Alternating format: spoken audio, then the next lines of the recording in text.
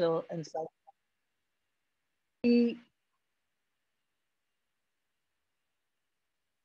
and the co-coordinator of the Right to the City program at the Polis Institute in Sao Paulo, Brazil.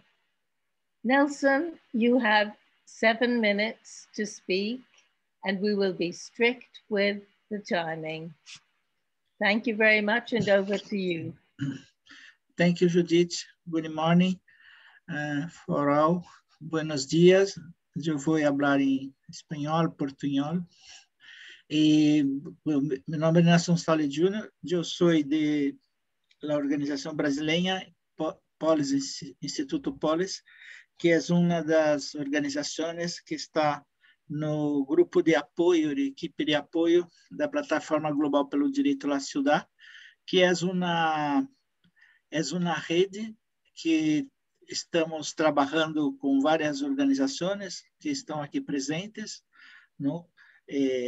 Que desde o processo da Conferência de Habitat 3, estamos trabalhando junto para a disseminação e também para a incidência do direito à cidade como um marco referencial importante para as políticas em nossas cidades, em especial com a questão da sustentabilidade de cidades justas, democráticas, sustentáveis e inclusivas.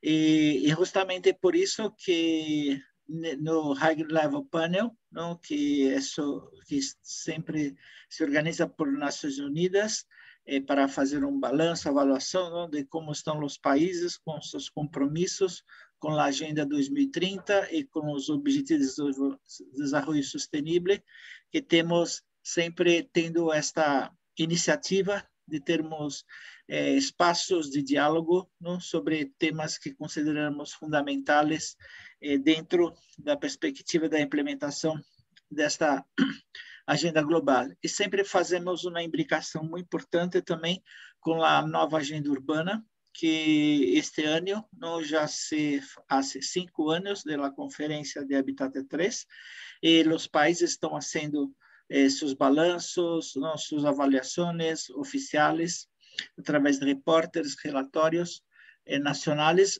e consideramos que é muito importante trazer a questão das responsabilidades, os compromissos e as obrigações que os países têm com relação ao direito à cidade.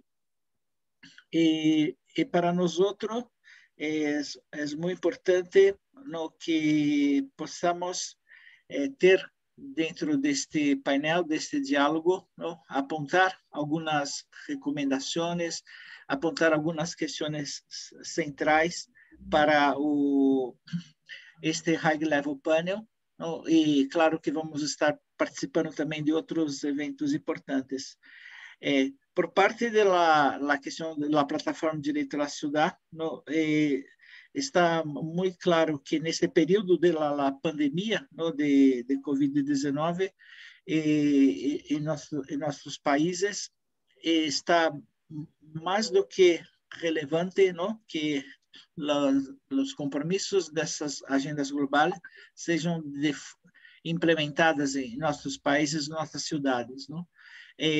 A questão da desigualdade social e territorial que temos na maioria das cidades do mundo está muito imbricada com os próprios efeitos e impactos da pandemia.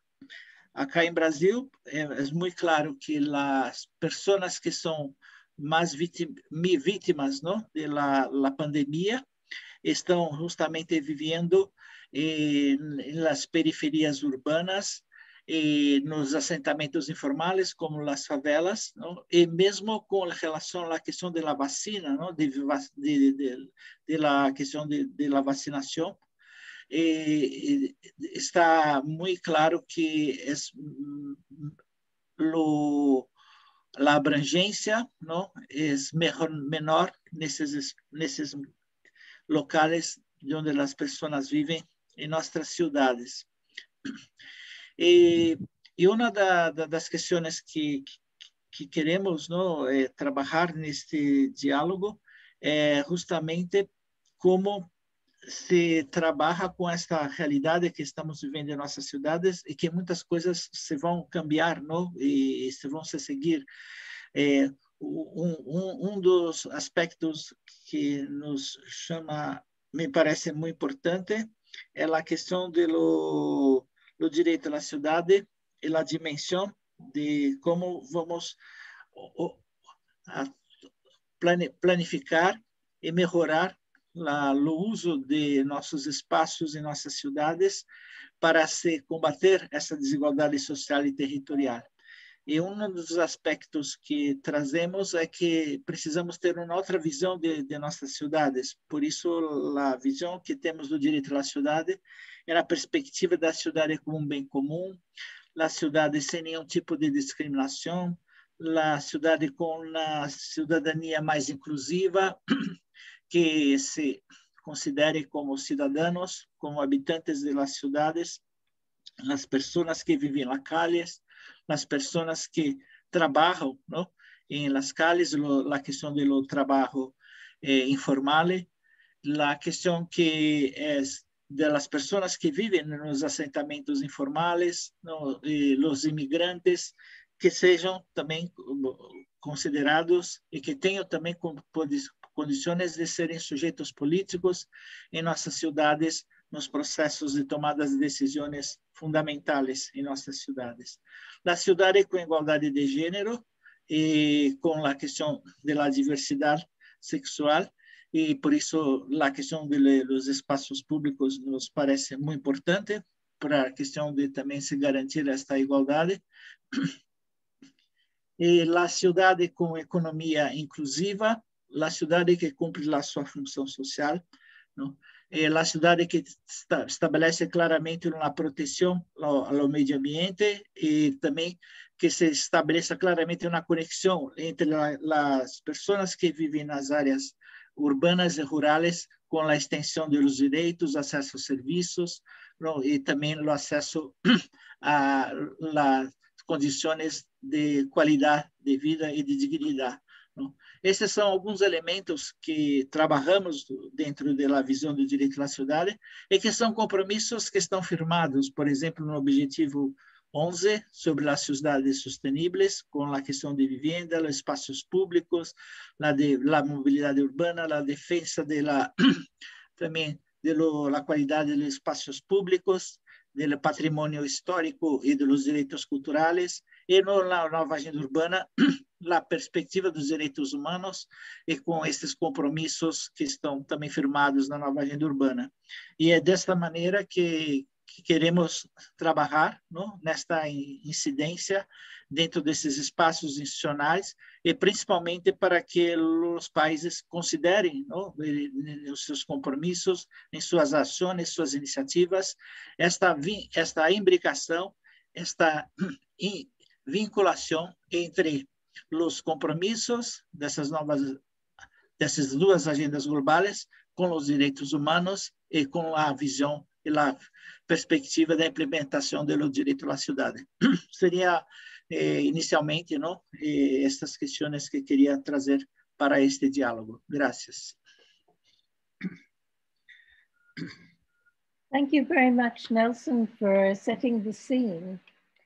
I would just like to add a few considerations to what Nelson has already said.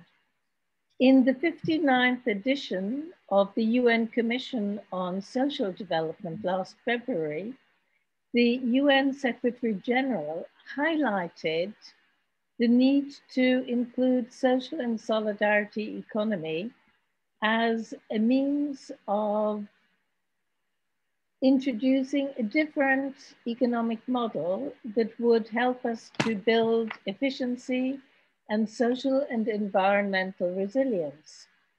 Now, if I link that to what Nelson has said, Nelson, you mentioned the informal sector, and I think that it is very important to work on supporting those people who are still in the informal sector today.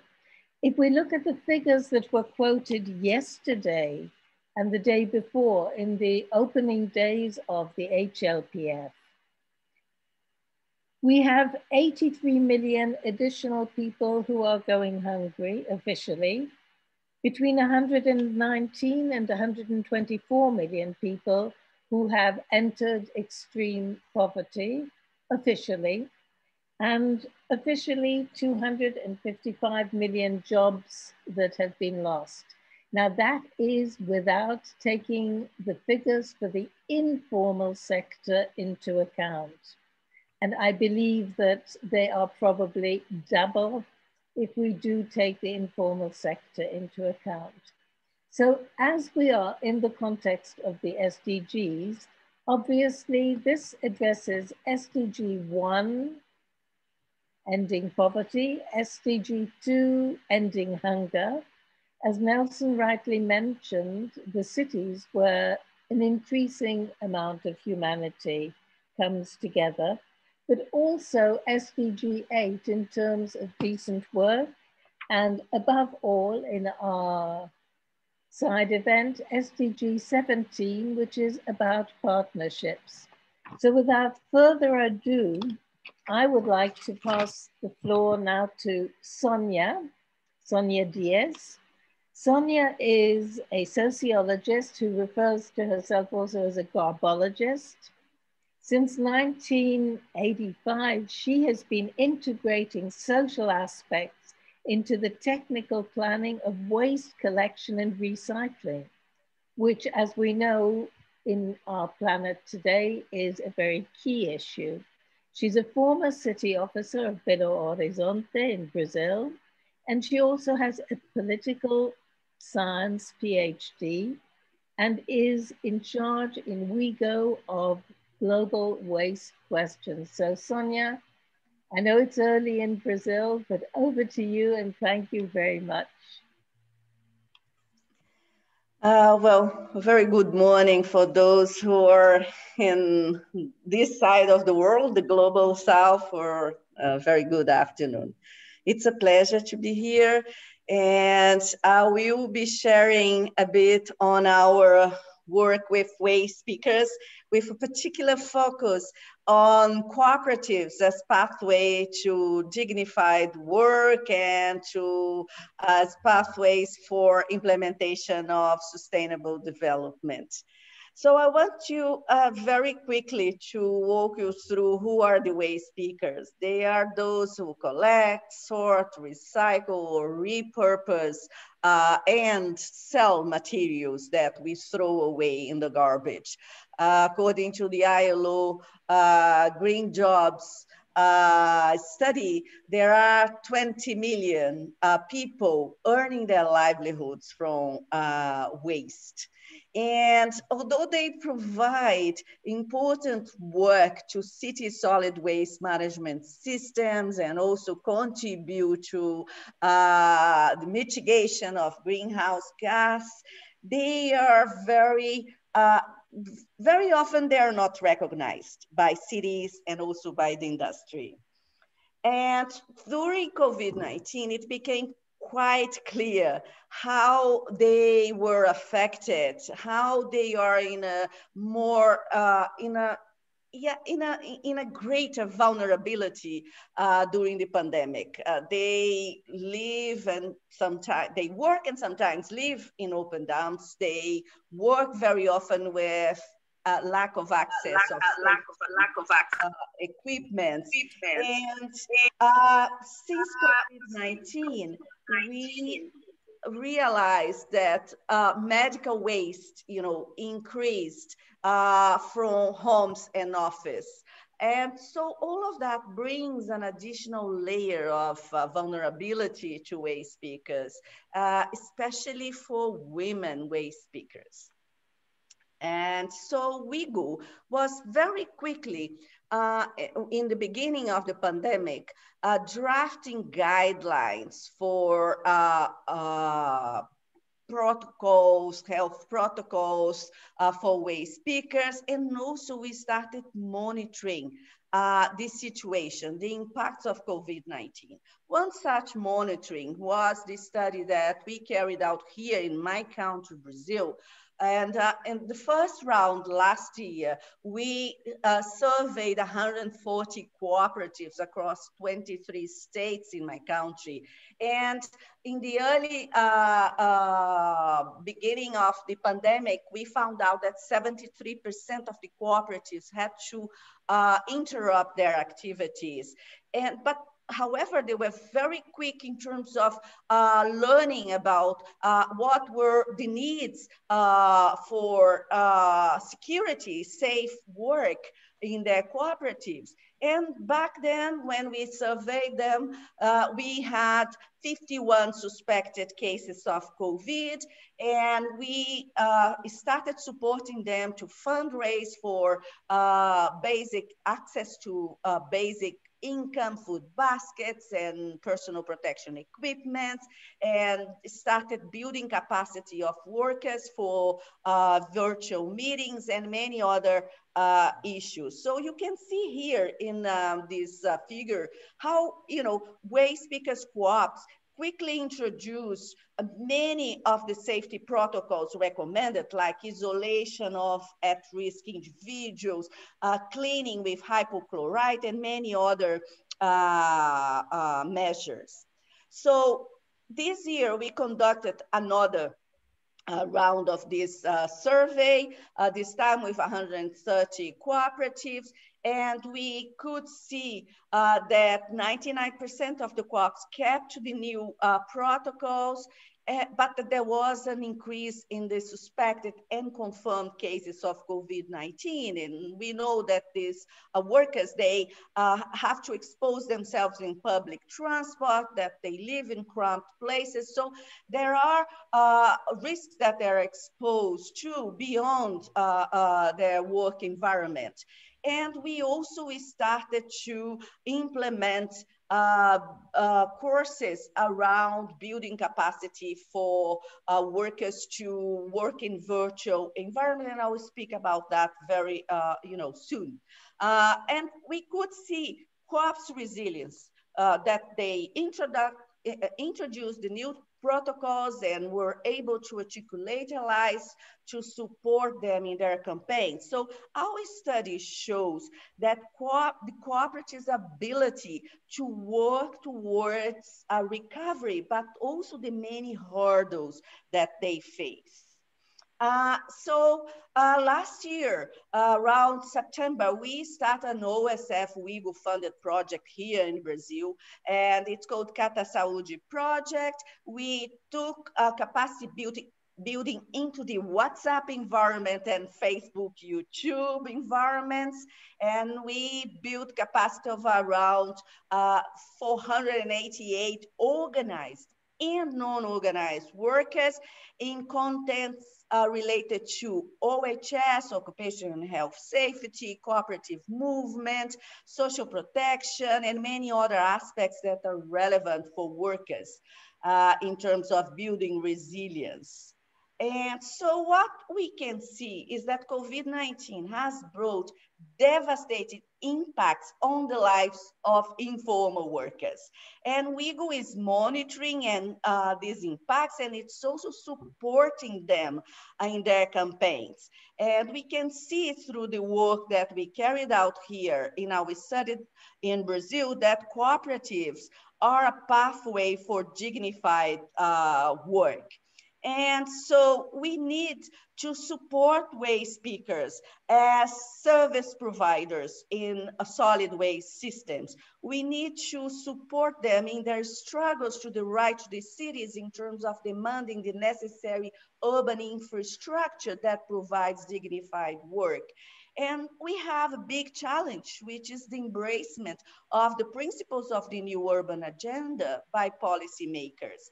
But we believe that cooperatives bring gender equality and also is a pathway for the implementation of decent work conditions. And although they act as a buffer, they also face many hurdles that we need to take into account and plan accordingly.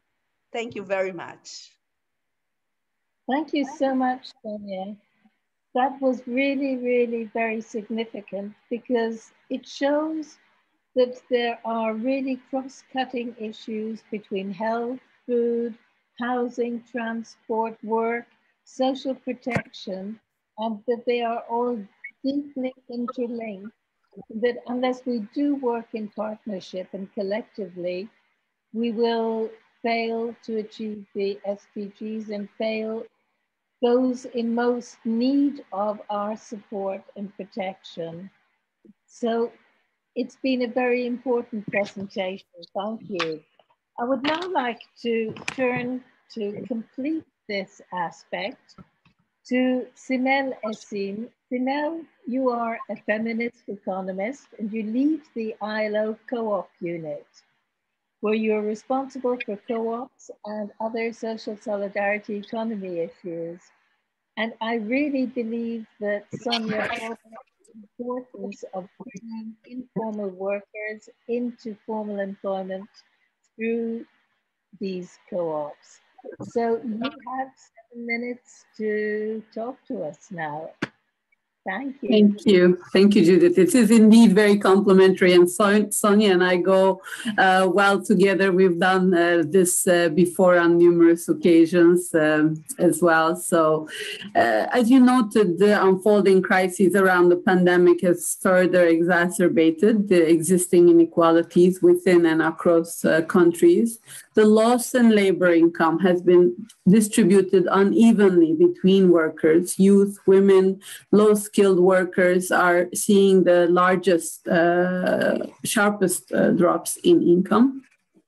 And with the mandatory lockdowns, informal economy workers like street vendors, domestic workers, home-based workers, waste pickers were among the first to lose their jobs.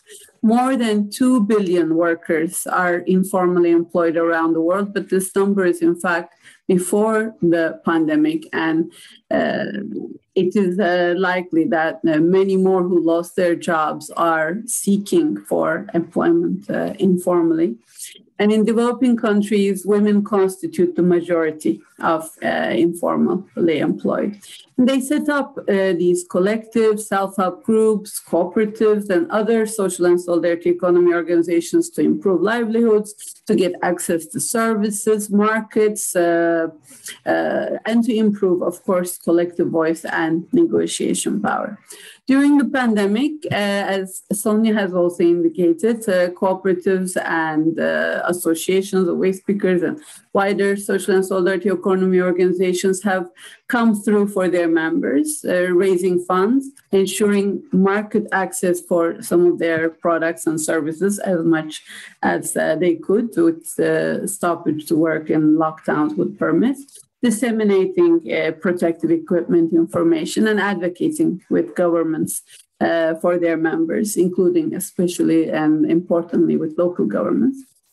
For instance, in the case of home-based workers, those producing for global supply chains were particularly affected by the lockdown, and their incomes depend heavily on these orders, which were suspended coming from higher income countries in the textile and apparel sectors.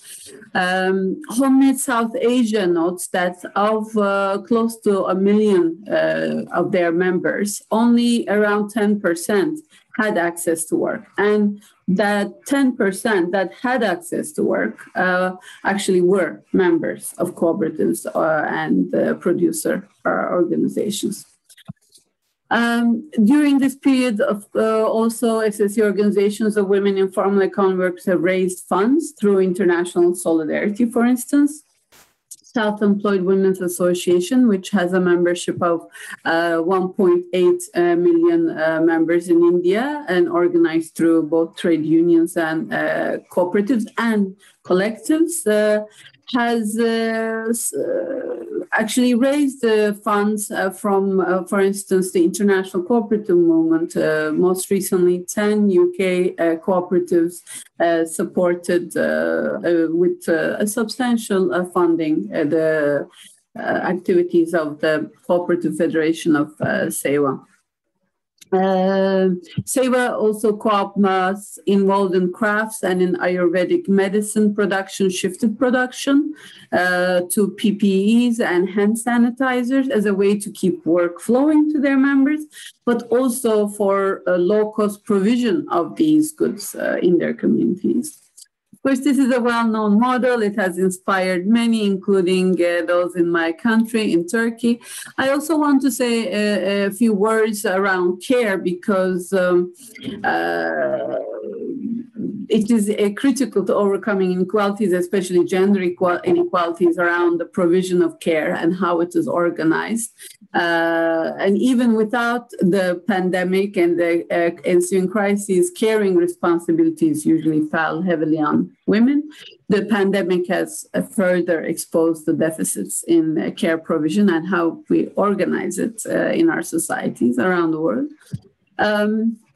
Affordable and accessible childcare is critical for women working in essential services, as we are discussing the pandemic environment, but those returning to work, and of course, those working in the informal economy. There is a growing momentum around care provision through cooperatives around the world, especially in aging societies. But also for instance, informal economy workers, both for their own care needs, and this is something Sonia can speak to, but also for them to organize as home care workers and domestic workers to improve the terms and conditions of their work. For instance, in Trinidad and Tobago, after operating as a union of domestic workers for more than 40 years, the National Union of Domestic Employees decided to set up a membership-based collective enterprise for the empowerment of their members, domestic workers, and this co-op provides job matching, skills training, accountancy, etc. services. It's also trying to equip its members to go into different types of work, including, for instance, even within the cleaning sector, let's say, to get office contracts or institutional cleaning contracts. In the US, especially among immigrant women and women of color, domestic workers and home care worker cooperatives have been growing in numbers with support from community-based organizations and worker cooperative unions, but also the critical law of the municipalities and the local government needs to be emphasized here, making it possible, both from the regulatory perspective, but also from the financing perspective, to make these cooperatives possible. And even these initiatives, of course, struggled during the pandemic. And in building resilience, I think beyond the pandemic, innovative initiatives for scaling up will be needed, will be useful. These can be the vertical organizations of these primary level social and solidarity economy initiatives, like networks and platforms and unions, but also others. For instance, again, with the domestic worker co-op example that I was giving, in the US, they've started a franchising model to expand business ownership for low-income domestic workers in the form of worker cooperatives. And with the support of the municipality, the local government in New York, they have set up a number of these. And they also use platform applications to better match their members with potential employers. Such platform co-ops are also being tried in other parts of the world, for instance, most recently in South Africa, among the domestic. I'm going to have to cut you off because you're over your 7 minutes. Okay. It's so dense. You've given us so much fantastic information. I've picked up on a lot of things you've said, but one thing I would particularly like to emphasize is that in so much of this, and you did mention it, it is the local authorities' brief that is the important one, not just national and international. And coming from one of the foremost UN bodies, the ILO, which is unique, I think that it is very important to emphasize all of this because we can only achieve full recovery and decent work if we do go down the roads that you have outlined for us. So thank you very much indeed, Simel. And again, apologies for cutting you off. I would now like to turn to André Luzzi.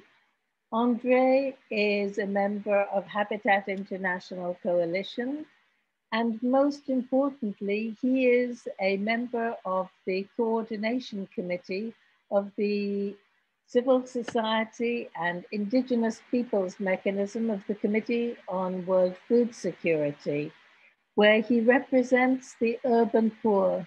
And André and I have worked a lot on the food-related issues. So I'm very happy to have you here with us today, André. So over to you and many thanks. Hola, gracias Judith por la invitación. Gracias también por poder hablar acerca de este punto de vista que es la cuestión de la alimentación, de la agricultura y también con los derechos a la ciudad sobre una perspectiva de economía social y solidaria, porque así podemos ver los ODS de una mirada integral, no solamente uno a uno, pero también de una forma articulada y una perspectiva que pueda sanar las distintas dimensiones de la vida, de la sociedad y también por las cuestiones ambientales.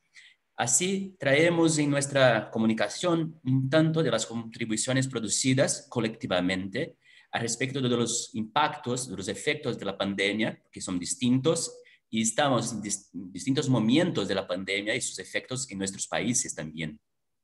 Pero también hay evidencia de las respuestas comunitarias para garantizar los derechos humanos a alimentación, que son muy fuertes y que vamos a poner acá en este debate con ustedes.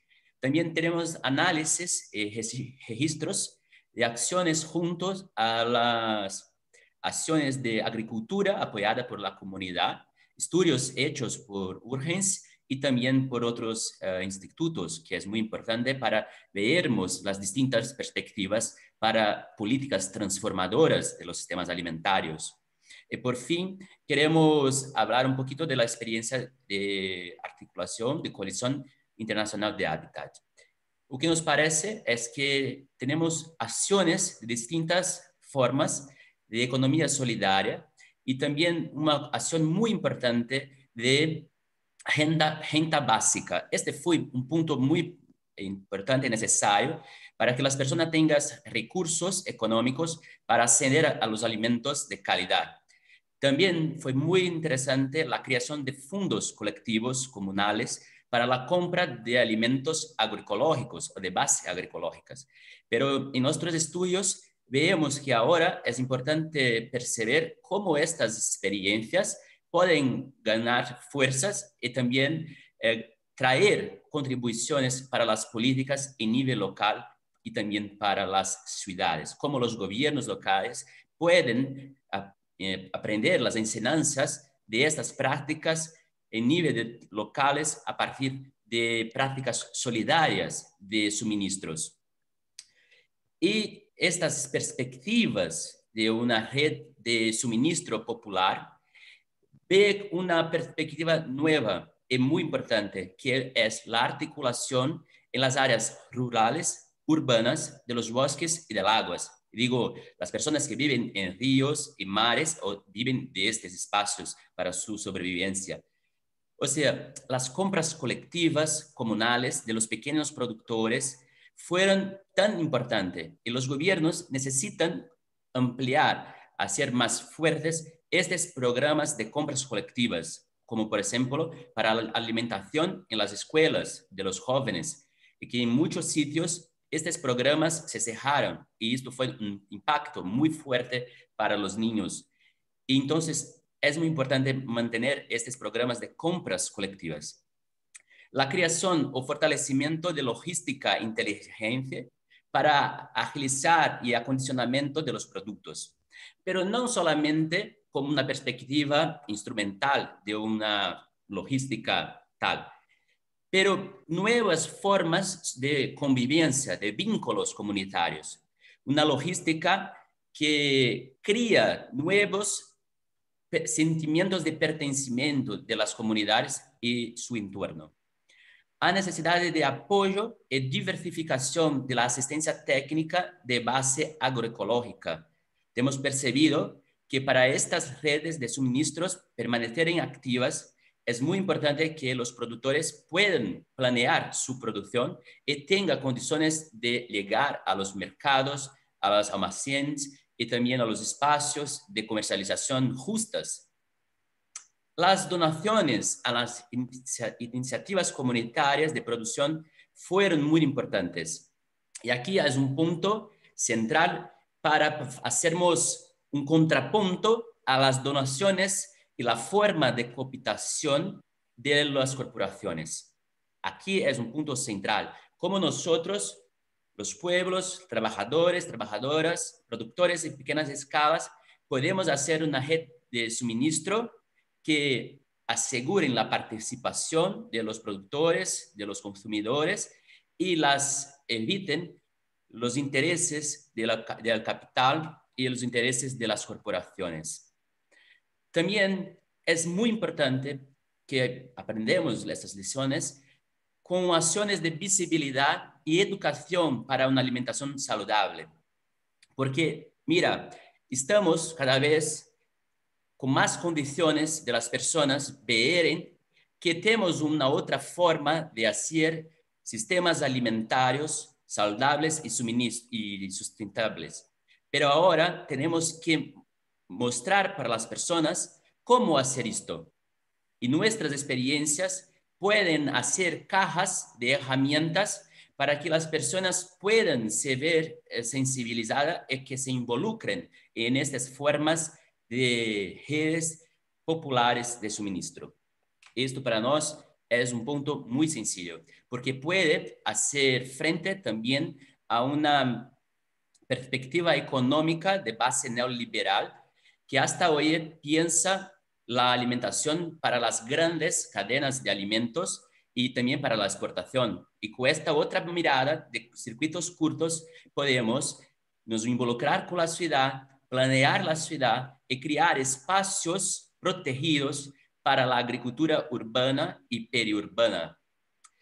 Sabemos que muchas ciudades vienen haciendo algunas acciones no tan estructurales acerca de la agricultura urbana y periurbana. Y ahora, con la pandemia, vemos que los sistemas alimentarios se quedaron muy estresados y la perspectiva de hacer la aproximación de los consumidores y los productores y utilizar la base también de la ciudad para producir fueron muy, muy importantes. Y esto también es una forma de la ciudad no hacer impacto a los campos, a las partes rurales y también de los bosques. Es muy importante también crear apoyo y diversificación de la asistencia técnica a estos productores en la ciudad. Y con esto, fortalecer los programas de compras públicas. De la misma forma, el acceso a agua potable y de calidad fue un punto central, tanto para las medidas sanitarias, pero también para su hidratación de las personas y para André, producción. I need to ask you to conclude, please. Yes, okay. Sí, sí. Y entonces la agua potable fue muy importante para garantizar la seguridad alimentaria en las ciudades. Y por fin, creo que hay un punto sensible que es garantizar la participación y exigibilidad del derecho a ciudad. Así, el fortalecimiento de los consejos de participación, las tecnologías digitales para comprender las demandas de las poblaciones y dónde están.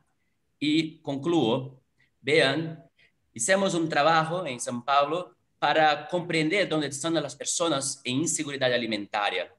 Y también en Colombia, las personas usaron telas rojas en sus ventanas para decir que estaban con hambre. Entonces necesitamos de sistemas de protección sociales y también de datos para comprender las necesidades de los pueblos. Muchas gracias a todos y a todas.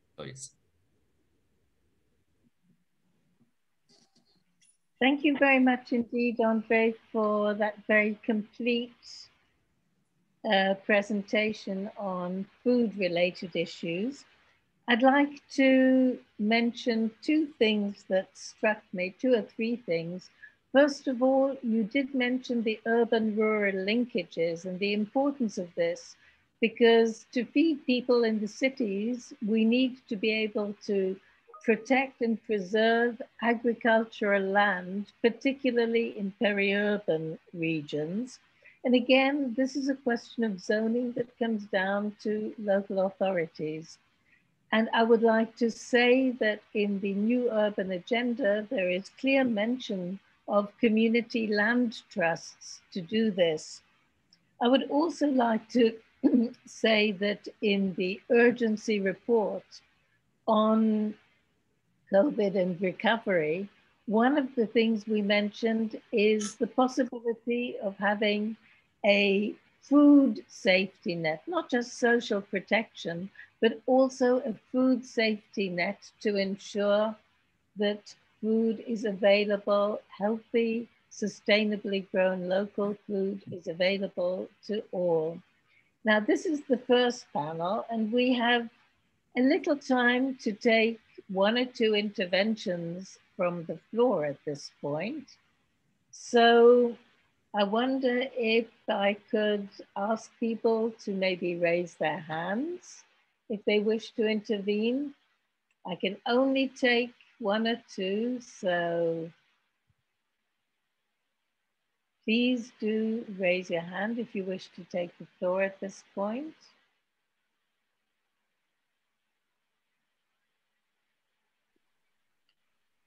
I think Isa has raised her hand, Judith. Okay, Isa, and also Carme Gual. Maybe Carme, you could speak first because I'm respecting protocol here. Hello. Maybe you can introduce yourself. Yeah, Carme. okay. Thank you, Judith. Nice to see you. You have 2 minutes. Okay, okay, I'll be very short. Yes, thank you very much for inviting me to have this little talk. The director of the Catalan Agency for Cooperation for Development, and we have quite an agreement with with you and your organizations, and so we are very happy to be here, and I think it's very, very relevant because there are a lot of projects that have been raised that probably are very, very community focused. So that's the approach that I think that we should be taking from now on all that we do. In fact, in the agency, just wanted to add a little bit more. It's like we have this kind of a women's fund that we have in Mozambique, in Senegal, in Colombia, and it's been very powerful. Basically, during the pandemic, it's been helping a lot small grassroots organizations that are devoted to human rights, but also for economic, to give activity for women. So it's been a very powerful tool to go straight to the grassroots organizations and helping them with they decide which are the projects that we should finance. And then there's another line of work that we have is that we are opening now. It's like financing through ethic banking some projects in through our NGOs in Colombia or in Mozambique or in Senegal, just talking on this kind of how do we get sure that the projects have sustainability and that the people can keep their means of living. So many of the issues that were raised today are things that will take big great note, and I'm sure that we have to go further on this. Just leave it here, but I think there was a good chance to express that we have this kind of need to change the approach and go very, very deep into community, development and thinking about the real needs of populations for sure. So Thank you very much. Thank you very much indeed, Carmen. I'll now call on Isa Alvarez. Isa, can you introduce yourself, please? And I recognize Alassane and Eri have your hands up, but I'm not sure if we'll get to both of you this time around. Isa.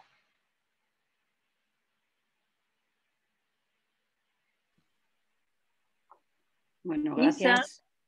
Sí, gracias. Yes. Buenas tardes, buenos días, bueno, buenas noches, donde estéis. Bueno, yo soy Isa Álvarez, soy parte de la red Urgenci. Y bueno, primero quiero agradecer a quienes han organizado este espacio porque me parece súper necesario y a las intervenciones que ya se han hecho, ¿no? Y quería simplemente muy brevemente, reforzar algunos mensajes que se han comentado, ¿no? Porque creo que, bueno, lo que comentaba Simel de los cuidados, ¿no? Qué importante los cuidados, y creo que también eso va muy relacionado con el trabajo que hacemos alimentario, ¿no? Porque muy relacionado a los cuidados y a mucho trabajo de las mujeres ha estado también el que el hambre no sea mayor en muchas ciudades, ¿no? Y en ese sentido también, un poco vinculado a las respuestas que ha habido en esta pandemia, me parece muy importante lo que habéis comentado de los cinturones y de la agricultura periurbana. Creo que es muy, muy importante preservar eso, pero también creo que es importante incorporar la mirada territorial más allá de lo urbano y lo periurbano, ¿no? Porque si algo hemos aprendido en esta pandemia ha sido, por ejemplo, bueno, yo vivo en Europa, vivo en el País Vasco, y hemos visto cómo en muchas ciudades no había tejido comunitario, y el poquito tejido comunitario eran o los mercados o los grupos de agricultura sostenida por la comunidad, ¿no? Y entonces, aunque había gente que ofrecía ayudar, mucha gente no respondía a sus ofrecimientos porque no se conocían, aunque estaban en el mismo barrio, ¿no? Y ahí, por ejemplo, en muchas ocasiones ha sido interesante cómo las agricultoras y los agricultores de los grupos de agricultura sostenida por la comunidad han hecho un poco el pegamento, ¿no? Porque ellos se podían desplazar y no se han desplazado solamente para llevar alimentos, sino que se han puesto de acuerdo con los grupos de apoyo mutuo, que era para otro tipo de cuestiones, para personas mayores, pues medicamentos o otro tipo de necesidades, ¿no? Porque ahí sí había comunidades creadas, con mayor o menor medida, lo que le podemos llamar comunidad en Europa, pero creo que es muy importante que, además de preservar la tierra, ¿no? El territorio, también esa necesidad de preservar los lazos comunitarios y las relaciones entre nosotras, tanto dentro de los propios barrios como a nivel más territorial. Entonces simplemente quería, bueno, reforzar un poco esto. Y mil gracias por todas las intervenciones. Thank you so much, Isa. And although I said we were only going to take 2 people from the room, we have not had anybody from Africa, and I see that Alassane has his hand up. So Alassane, really 2 minutes, over to you. And if you can turn your video cam on, that would be great.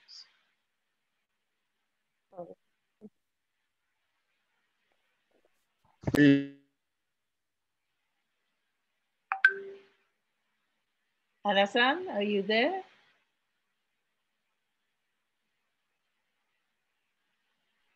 Allô, vous m'entendez? We can hear you perfectly. On t'entend bien. Mets ton caméra si c'est possible. Tu as 2 minutes. Ah, ok, parfait.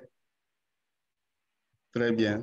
Merci beaucoup. Je disais que les espaces comme ça sont très, très importants pour notre travail collectif.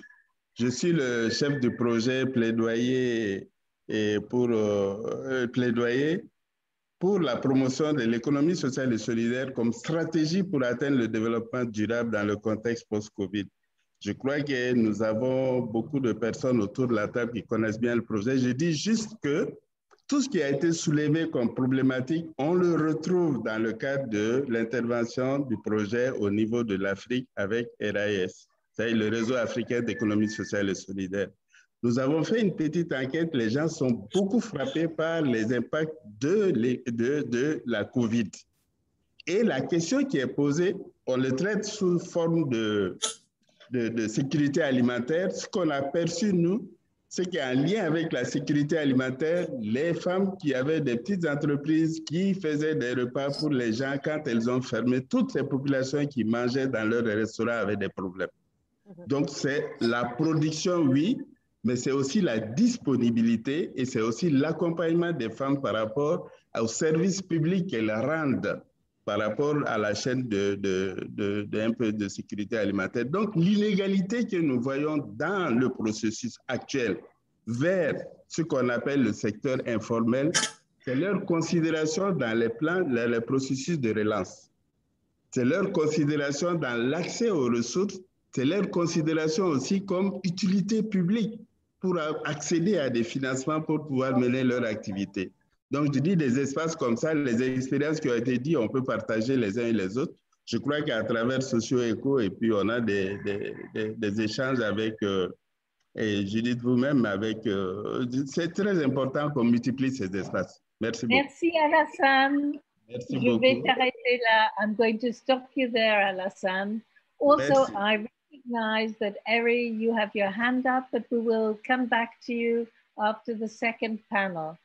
I would just like to ask our panelists if they have a 1-minute reaction to any of the remarks that have been made from the floor, please. I'll take you in reverse order this time. André, do you have any reaction to anything that was said from the floor? 1 minute.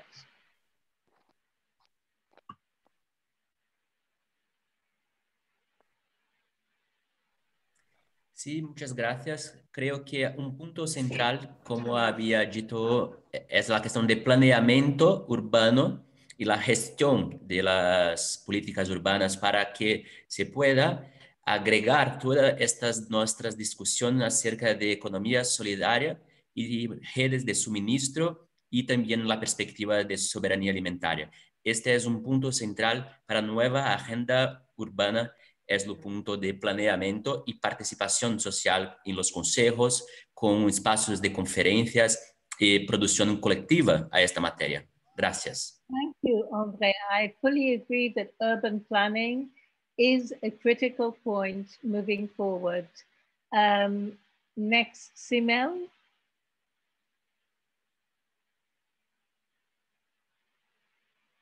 Can we have a 1-minute reaction from you? Okay, sorry, I was muted.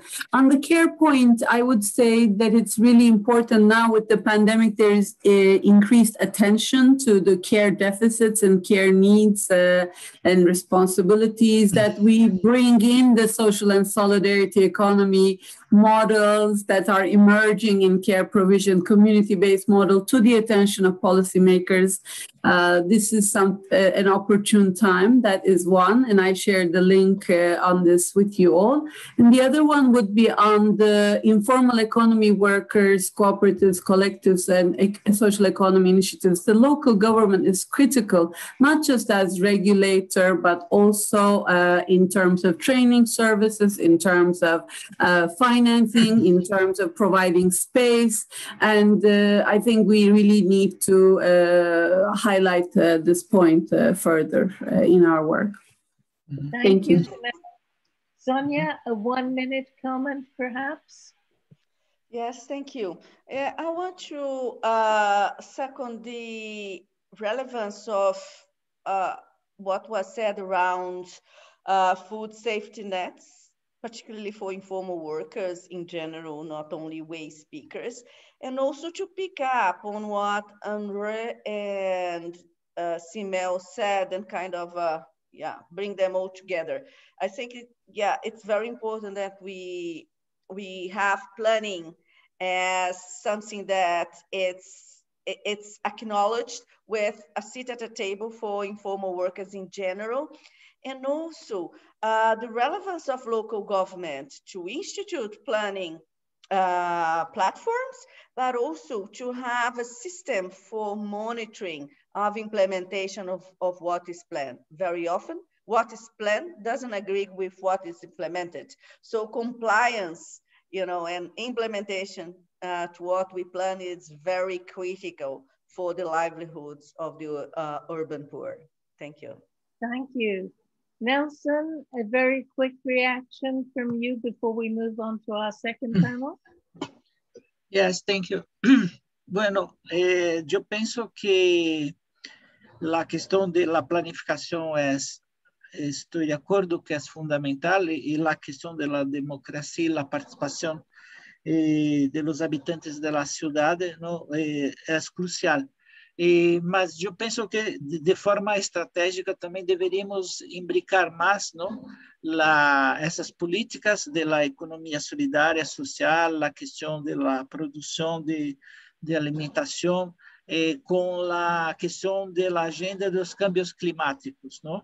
Porque quanto mais se tiver, não, espaços, por isso que falei de espaços públicos, não, de espaços urbanos, para essas atividades como a produção, não, de alimentos dentro de nossas cidades, como são as hortas urbanas, comunitárias. Me parece que é uma estratégia também para se combater a questão dos cambios climáticos, não, de se ter mais qualidade, mais áreas permeáveis, proteção do meio ambiente. Eu penso que essa é uma questão clave também em nossas mensagens, não, de imbricar a política social, mas também imbricada com a política do câmbio climático, não? E já que estamos justamente dentro deste high level panel, não, sobre a questão da sustentabilidade. Thank you so much, Nelson. I really agree with you that we need to include the issue of climate change. And with the pandemic, it was really clear that global value chains did break down, as several people mentioned, and territorial and local markets were the way of resilience. The path of resilience was very clearly social solidarity economy and ensuring that we built our social relationships within the cities and rebuilt them around a new way of thinking and acting together. Now, I would like to move on to our second panel. We have one very key question that we have not addressed, which is, of course, at the heart of the global platform for the right to the city, which is the question of housing. And to talk about this, we're going to move to Asia, and I'm going to call upon Norliza Hashim. She is the Chief Executive of Urbanise Malaysia, which is a center of excellence of the Ministry of Housing and Local Environment in Malaysia. And I would like to remind you that Malaysia is one of the countries that is doing the voluntary national review in this session of the HLPF, because that is the context of side event today. So Norliza, over to you, and you have 6 minutes, please. Thank you, Judith. Thank you, everyone, for having us from Malaysia here. First and foremost, I would like to, share with you, probably some of you are not aware where we are located. Malaysia, we are on a Southeast Asia nation, and we are not a big country with only 32.27 million population. However, we are quite an urbanized country with almost 79% urbanization. And I think as every other city and nation is facing today, Malaysia is also not spared from the pandemic. And what is a health crisis today for us has also become a socio-economic crisis. I think just as many countries' statistics, we are also having unemployment in our country, and our economic GDP has also declined and quite greatly actually. And there's a lot of decrease in income, almost about 46%. And a lot of small, medium enterprises have actually wind up their businesses and operations. Now, I'm asked to look into housing specifically, which is a very important part of this discussion on social solidarity. And I think for Malaysia, when we talk about housing, it has always been a national agenda. And housing has been something that has been a joint commitment between the government as well as the private sector. But when we talk about the pandemic itself, I think how do we really take care of some of the major issues that housing, living are really going through? And during this pandemic, we have more than 25 million of our population that actually lives in urban areas. And a lot of our urban communities are actually not coping very well, especially those in the bottom 40 as we define our urban poor community. And this is mainly because of loss of income, where they have tend to be less secured in terms of their financials and social security. And of late, we are also having a lot of mental health issues among our urban poor community, which has become a big concern. And most important, some of our female-led households are becoming more vulnerable as more and more of them are becoming unemployed. So some of the major contribution that has led to some of the issues that we've been having in because of the pandemic is, of course, the kind of living conditions that we also have in our cities, where mainly in major cities here in Malaysia, people are actually living in high density areas. And this has led to other kinds of health challenges besides the COVID-19. And this is something that we are dealing with. And it's something that apart from just taking care of the pandemic, taking care of the economic issues, we are now challenged with the issues of stress, anxiety, among the community that are living in the urban areas.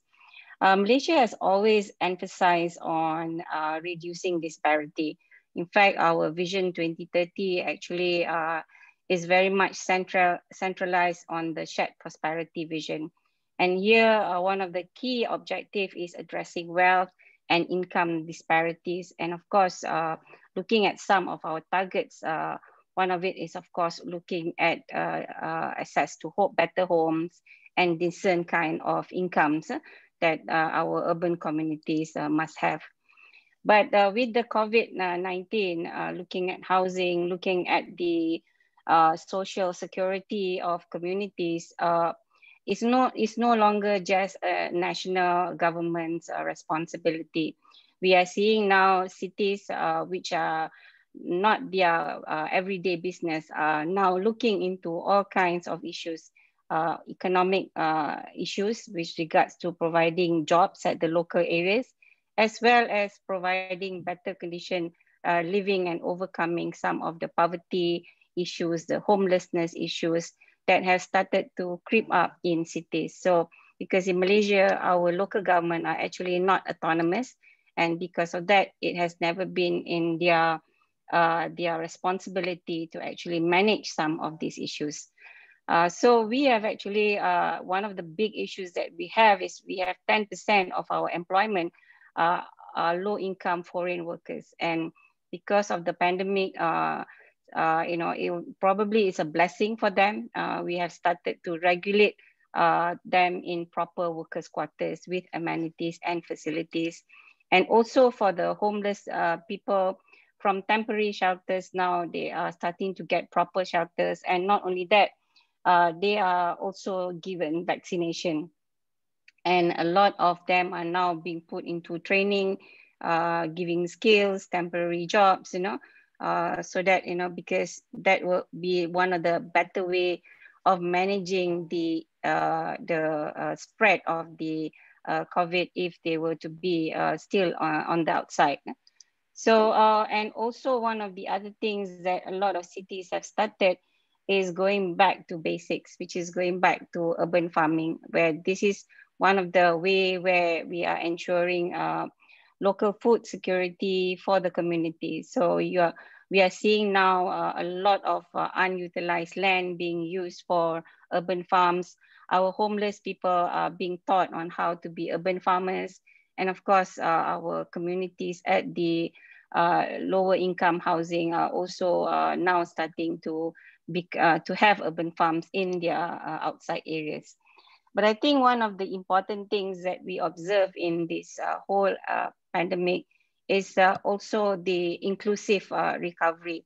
That is very important, where it's not only the role of the government or just the role of the national or the local government, but it's the role of the community themselves. And this is where we are seeing a lot of NGOs, CSOs, and just community groups just coming together, addressing every issue that they see creeping up every day in the papers and in the media.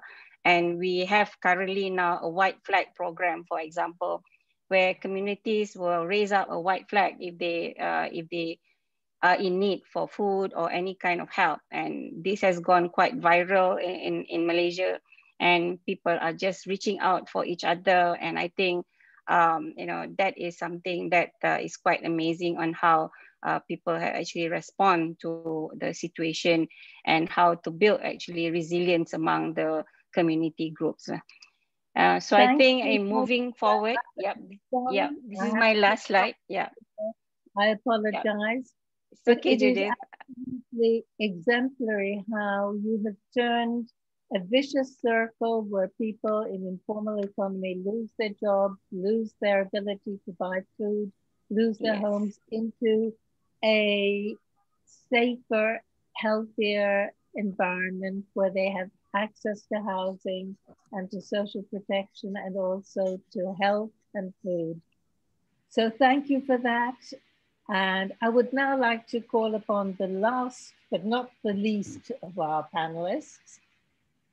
Vic van Vuuren, you were for many years the director of the social enterprise part of the ILO, and you are the leader of the UN Interagency Task Force on Social and Solidarity Economy. So you've been following all of this. Can you share some of your thoughts and ideas for paths forward with us, please? Hi, thank you, Judith. Hi, everyone. I think we need to take stock of this at a macro level very briefly and then drill down to the topics that we've been talking about today. Now, the world of work has been profoundly affected by the pandemic. We all know that. We've entered the second semester of 2021, still facing an unprecedented crisis in jobs and incomes and heightened levels of uncertainty. That's notwithstanding the vaccine that has now given us a bit of light at the end of the tunnel. The pandemic has exposed many fragilities in our economies and societies and deepened existing inequalities while highlighting the need for resilience, innovation, and cooperation. Now, the pre-crisis challenges have worsened significantly as a consequence of the measures taken to counteract the health emergency. So it's a double whammy, if I can put it that way. A rights-based response needs to include putting workers' rights and the needs, aspirations, and rights of all people at the heart of economic, social, and environmental policies. And this is not only at the macro level. This drills right down through all levels of society, right down to the cities and the rural areas.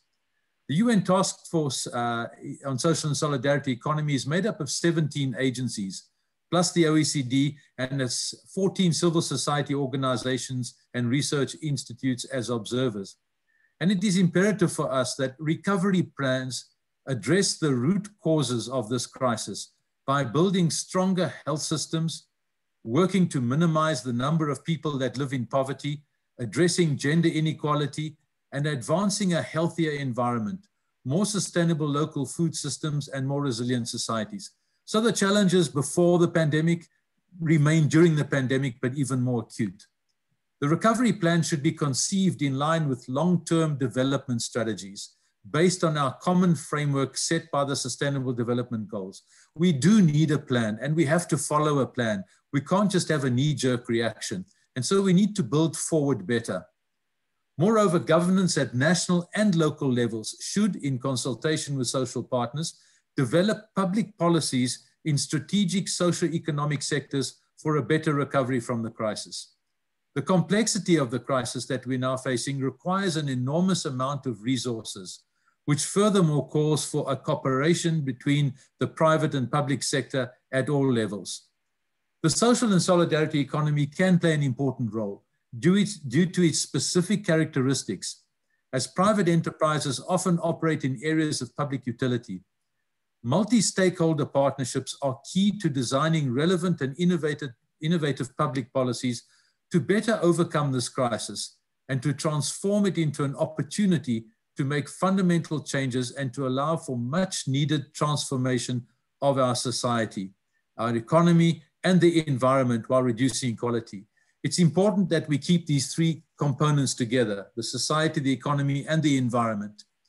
At the local level, SSE can be a key actor to advancing decentralized but inclusive and sustainable cities and human settlements that ensure job opportunities, health education, leisure, and culture for all its inhabitants. It's at this bottom grassroots level that we can and will make a difference. This close interlinkage between SSE and local economic development and resilience through a territorial system approach constitutes a driver for SDGs localization. Indeed, SSE organizations in many regions of the world have been showing their contribution, and we've heard many stories today about this, in the advancement of decent work. For instance, one major role in the SSE's contribution to transition from informal to formal economy, allowing individuals and communities to organize themselves and strengthen the collective voice and representation, is certainly at the forefront of activities. Moreover, SSE organizations appear to be well suited to advancing women's economic participation. We need to put this as a focus point because women have been the most affected by this pandemic. And this we do by increasing access to employment and work, enabling economic democracy, and boosting leadership and engagement experience. 9 of the biggest 100 cooperative and mutual insurers in the world have women CEOs, compared to only 1 of the top 100 stock company insurers. SSE organizations also show that they are resilient in times of crisis. This is thanks to their roots at local level. And once again, we emphasize the importance of local level.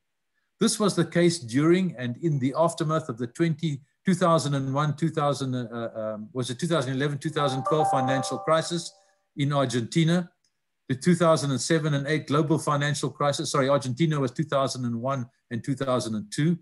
And 2009 to 2017, the debt crisis in Greece.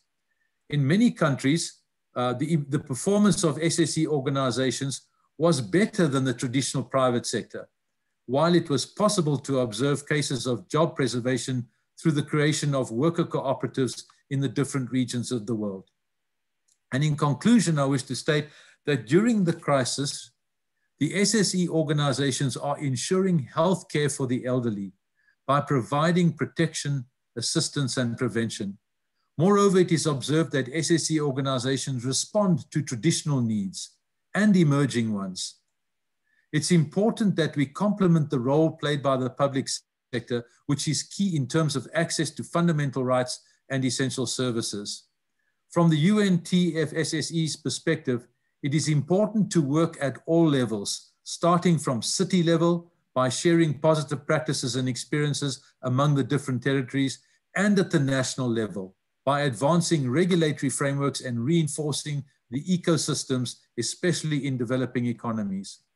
At the international level, we believe it's important that we also play a key role in positioning the SSE. In general, the discussion of the 110th session of the International Labour Conference in 2022 is very timely to discuss the role of SSE for a human-centered future of work.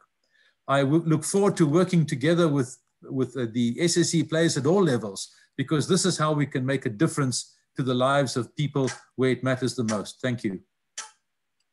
Thank you very much indeed, Vic. Now I'm going to open up the floor and take 2 or 3 1-minute interventions. I see Eri Tunarini has had her hand up almost since the beginning. Eri, I'm going to give the floor to you, followed by Rob and Katerina Fahir, who is also waiting patiently. 1 minute each. Okay, thank you, Judith. My name is Eri. I come from Indonesia. involved in the ASEAN Solidarity Economic Council as well in Indonesia. I'm part of the SSE movement. So the impact of the COVID, mostly we have heard about the layoff of the workers that makes impacted on a lot of jobless. This we have already common here from every discussions, yeah. But at the first, to promote the SSE in the post-COVID, we have to convince that the SSE enterprises has bring better effect during the crisis. So, for example, in the Indonesian discussions, I have heard from the Fair Trade Forum that actually the fair trade companies has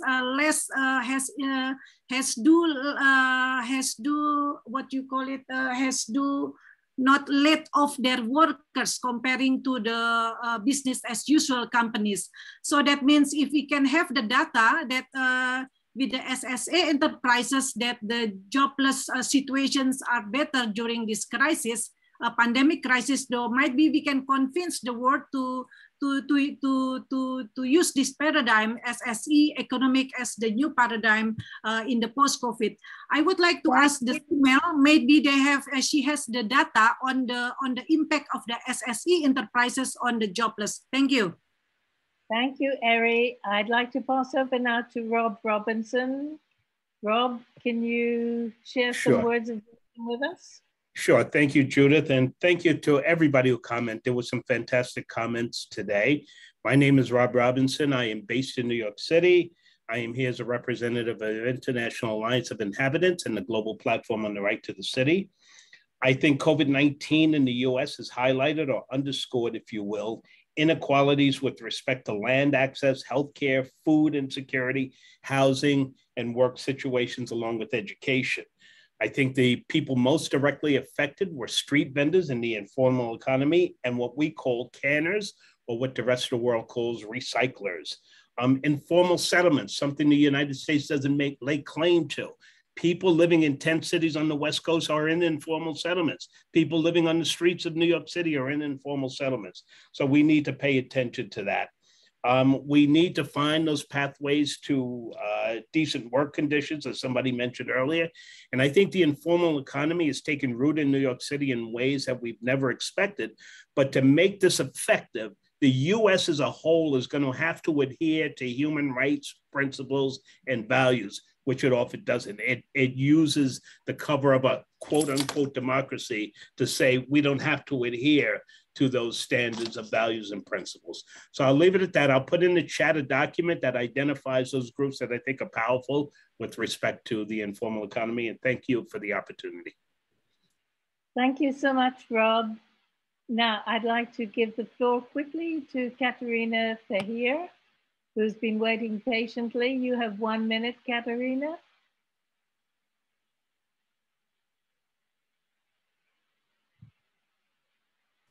Your microphone, yes. Yes, now I couldn't unmute myself. I would like to thank all of you for a lot of inspiration. I'm representing Sweden, but I'm working in the city of Malmö, City Hall, never mind. I just wanted really to admire what Malaysia just told us, because it's another state of mind that I noticed in the things that you said. Who was speaking? I missed the name. Was it Norliza? Yes, thank you very much, because this is so forward what Europe, I think, and now I'm talking for myself, not Sweden. We are not, yeah, just this is me thinking. So I think Europe is quite a lot behind, because this is totally different set of mindset, where you actually see who needs help, where you actually do whatever you can without thinking, why is the person on the street? Why is the person homeless? Why is the person addict? I don't know, never mind. And this is the problem, I think, in Europe, or anyhow, Sweden. We have national systems that are so good, but so hard to switch and change. And when the crisis hits, you have to act fast. So it just blew me away. So I would really like to thank you for this, what you said, because it's another key that a lot of us missed. You need a different state of mind to make change. And the other thing, Is my minute finished? Okay, thank you. Have a nice day. Thank you so much for that comment. I would like to just go back now 1 minute to Norliza and 1 minute to Vic, and then we will wind up. I think we're managing time here fairly well, so over to you, Norliza. Thank you so much, Judith. Yeah, thank you, Katerina, for the kind words. Yeah, I'm also learning a lot from everyone here, and I totally believe that, you know, social solidarity is definitely very, very important to overcome this COVID-19 situation, you know, and this is where everybody's role is so important. And I think if people can just step up and forget about all the levels of bureaucracies that we have, I think we can overcome a lot of issues together. We have our own challenges also in Malaysia, where, you know, time to time we do have interventions coming in. But I think what the people has shown is that, you know, they can do it, and they care. And when they care, I think they can overcome a lot of, you know, crisis that's happening. And I think that's reaching out. We have a slogan here in Malaysia, Judith and everyone. It's called Kita Jaga Kita. It means that we look out for each other. You know, so it's been a slogan since the day one we had our first COVID case, and it's actually blown up quite big. And I'm quite proud of the you know, the small initiatives that's done by everyone. Thank you so much. Thank you, Vic. Thank you. You know, little do we realize the treasure that we sit with when we talk about the SSE. But unfortunately, not enough people understand and know about the social and solidarity economy and the impact that it can have for the betterment of reducing the social deficit. The first point is we need to recognize the devastation that is and hardship that has been caused by this pandemic, and that we, through the value system that the SSE offers and the focus of what it's about, can make such a huge difference in the communities and the societies in which we find ourselves. The second part is that the youth are looking for solutions going forward. We have a hugely despondent group of youth out there. The SSE offers not only hope, but it offers a way and means of the youth getting involved and making societies a better place, not only for themselves, but for those around them. And we need to take this forward to the youth and involve them far more than we have in the past. And these are some of the points that I think we should take forward from this meeting in a much more courageous way. Thank you.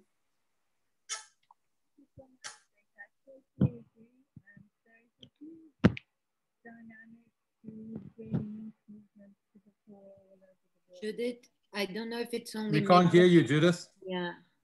I don't know why. No. Now we can hear you. Thank you. I said, I don't know if you're aware of it, but there is a huge movement globally to bring youth to the fore, and I totally support that. Nelson, we have a couple of minutes left. I would like to call on you to make a few closing remarks before I wrap up. Would you like to address a few closing remarks to everybody watching us, please? Graças. Não, solamente que me parece que temos que seguir, não,